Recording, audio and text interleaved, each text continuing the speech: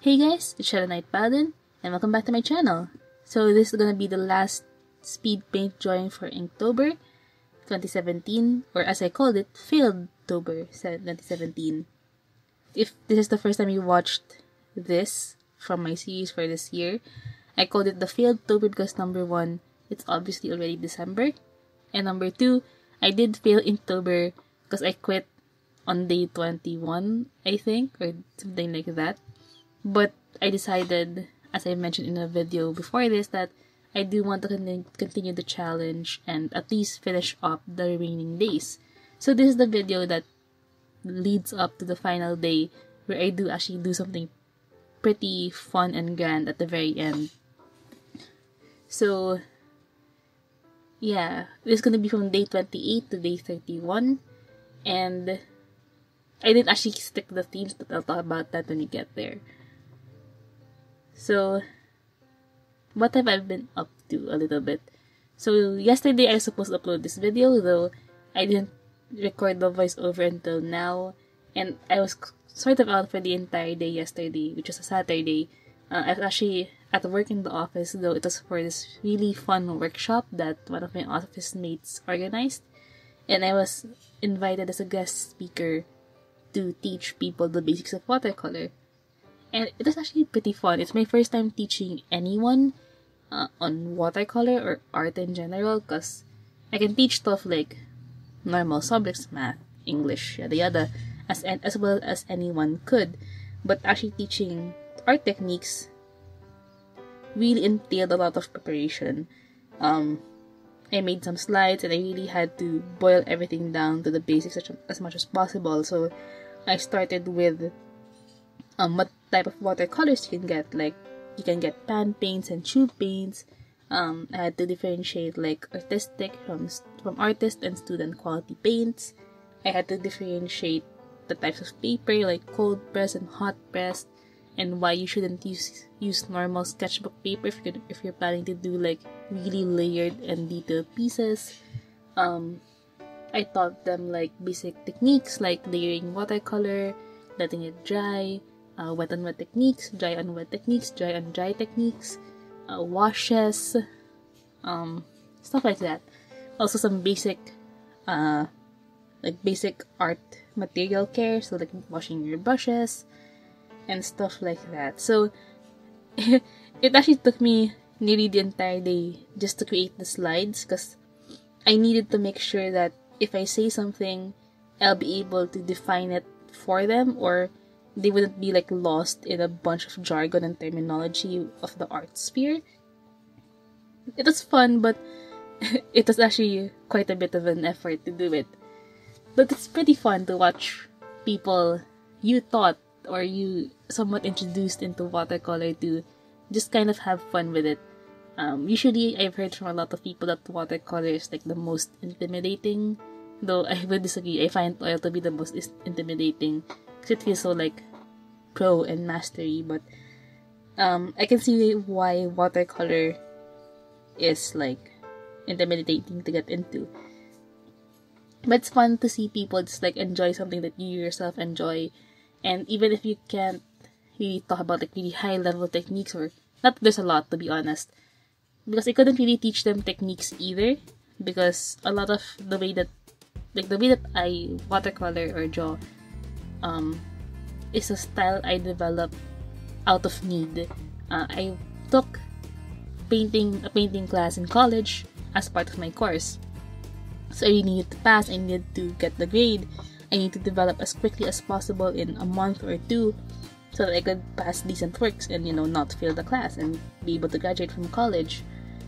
So the way that I paint is highly different from the way other people paint, and the techniques that I sort of developed are things that I either developed by trying to copy a certain technique without actually seeing how they did it, or simply watching YouTube videos. So I can only answer them specifically when they ask me how to do a certain effect, and I think that's something that they'll be able to learn by themselves if they keep on drawing in the future, which I hope they do, because art is fun and it's relaxing, it's a good outlet for things. So I really do hope that they continue, you know, trying to do art in the future, even if they don't know how to draw and stuff.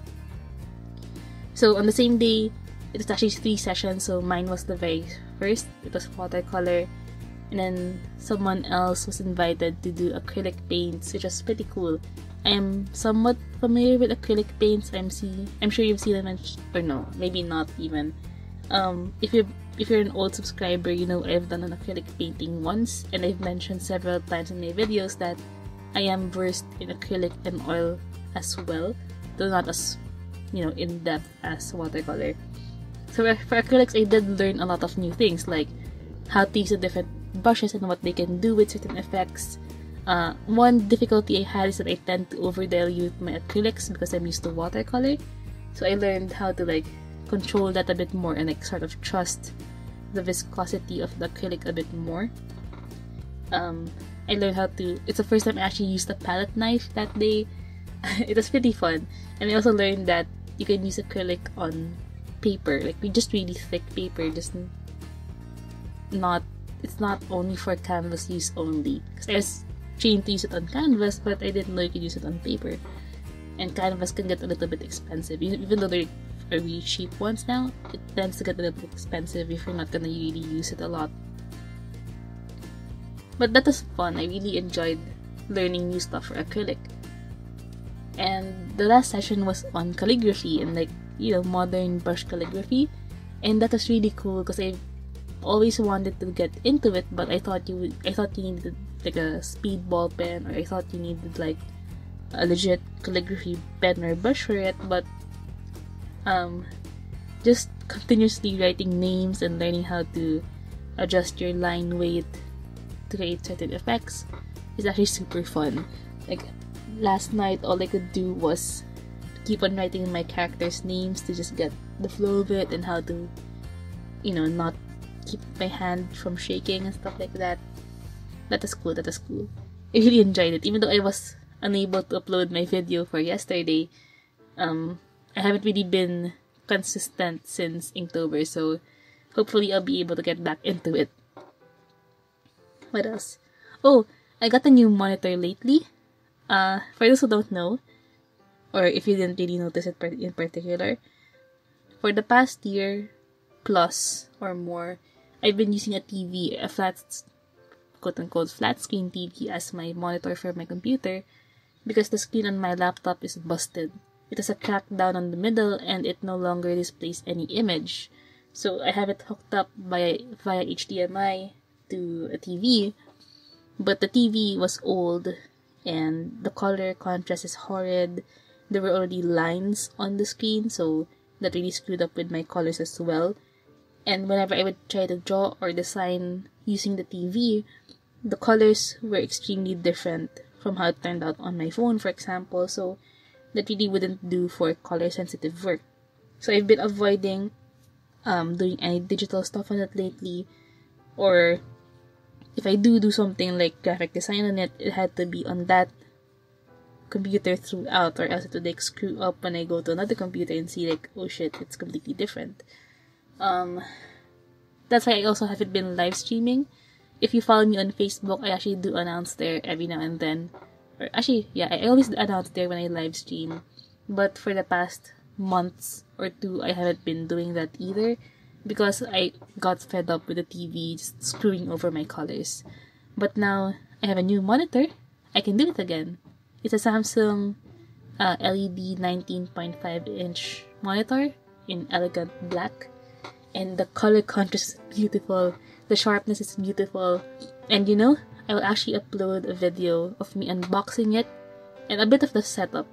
Though it did got cut off in the end since it is difficult to move with my phone, like barring the way and stuff like that. But I did record the entire unboxing.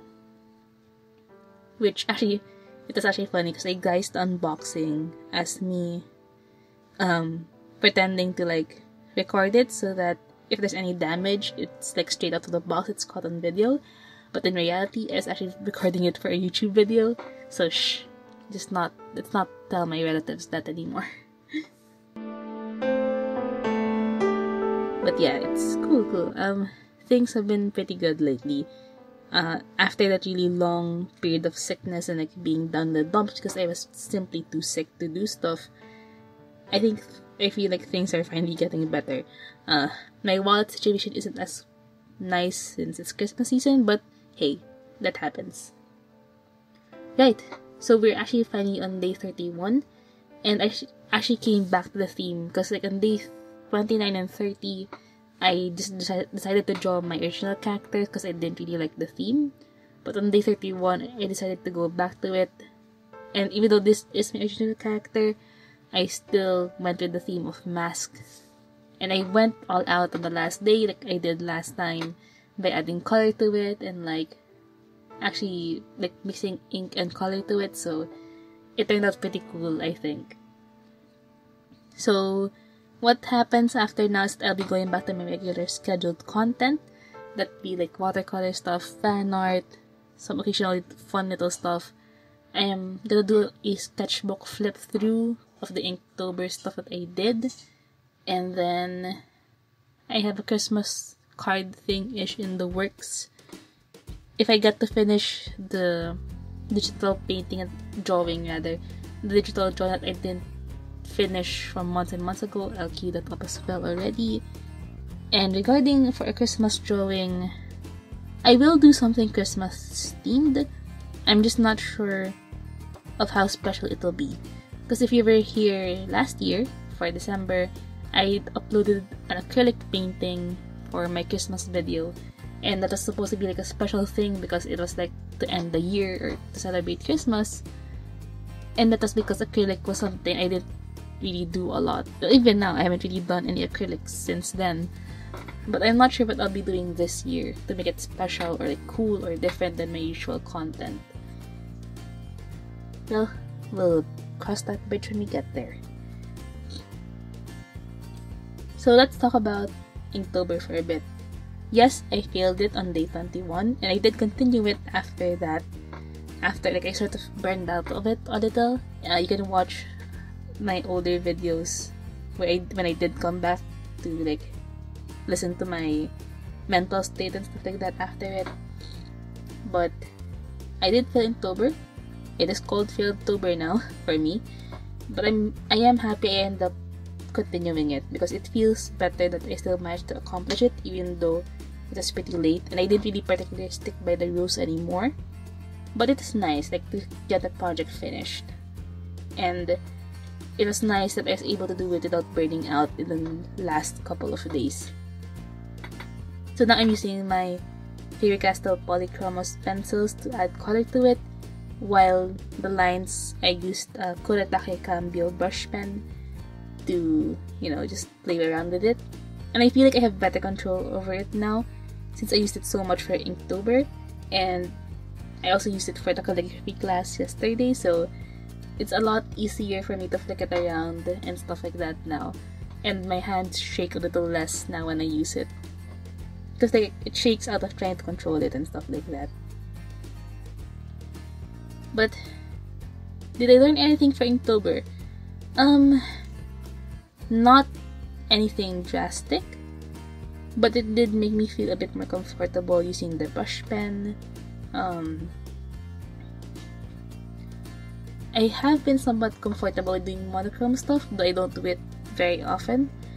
But I don't know, it's just an interesting challenge, and well, it's too late to do Huevember since it's already December, but I might actually do it sometime and not like a daily thing, more like just color hued related stuff.